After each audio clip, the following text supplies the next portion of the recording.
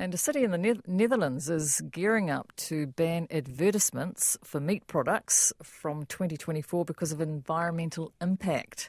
The governing body of Haarlem has not yet decided whether sustainably produced meat will be included in the ad ban. The Dutch meat sector, as you can imagine, unsurprisingly ropeable. Now, this may sound unlikely, but Amsterdam and The Hague have already banned adverts for the aviation and fossil fuel industries. So with her thoughts on this, we're joined by Claire Insley from the Vegan Society here in Aotearoa. Kia ora, Claire. Kia ora, how are you today? I'm good. I bet you'd be all for this. Absolutely. I think it's the least that any country or city can do is to actually ban meat advertising. Now, they're not banning meat. They're not stopping anyone from eating it, buying it, producing it. They're just stopping advertising it. But wouldn't it be like stopping Air New Zealand doing ads because of its emissions? Yes, it would be quite like that. And in New Zealand, given that nearly 50% of our emissions are due to animal agriculture, it would certainly be far more sensible for us to ban meat advertising rather than Air New Zealand advertising at this point. Pattrick, do you think this is ever going to happen here? Look, that's a hell of a question. I mean, I suppose what I found myself thinking was, I wonder where did the first ban on advertising cigarettes occur? When did that first occur? This could be the thin edge of a wedge, which in 40 years' time won't seem remotely controversial. Right now, I wouldn't have thought that it's exactly going to take off because most people that I know are hypocrites like me who agree that the way we produce animal protein and consume it is not particularly great for the environment, and it's often quite wasteful, but tastes nice. What about choice, Claire? People having choice. You're a vegan and somebody else having the choice to be able to choose what they want to eat. But if somebody chooses to eat animal products, they are making a choice that takes away choice from the animal's right to live. They're also making the choice about our future sustainability as a planet. Can I just jump in here too, because I was reading Don Hine, who's a professor of psychology at the University of Canterbury. He specialises in environmental psychology, and what he did is he looked at some diets and which diets had the most positive impact on the health of the planet, and obviously vegan was right up there, then vegetarian, and then the Mediterranean diet.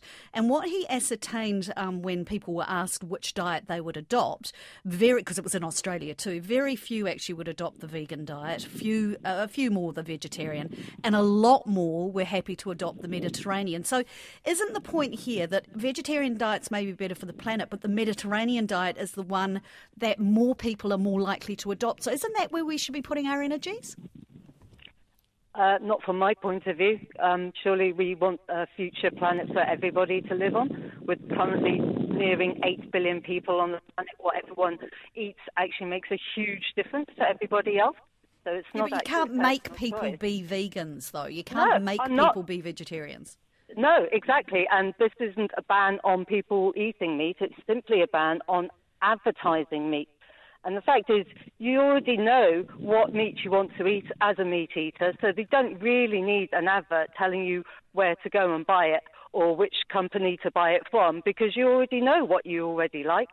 So we shouldn't actually be encouraging something that's so kind of environmentally destructive.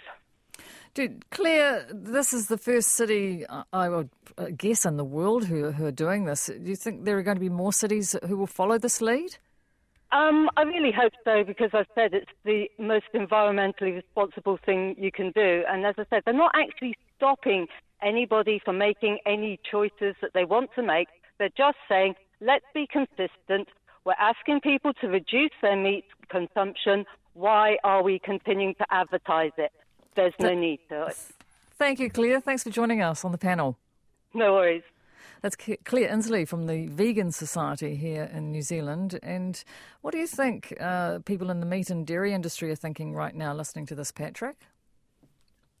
I hope that they're thinking we can't just ignore this. Because as Claire was speaking, I was thinking one of the things that does worry me a bit in reporting New Zealand economy and economic activity is that very often in the meat and dairy sectors, you'll say to people, "What if it all changes?" And they don't say, "Well, then we would such and such," or give the impression they're particularly thinking about it more. They say, "We'll always have a market for people who eat meat. It'll just go to specialist markets. It'll be high quality. It'll be the Americans who can continue to afford it." I just wonder if they've got blinkers on about that. There are lots of other places that can make quality meat. If people stop eating it, we won't be selling it.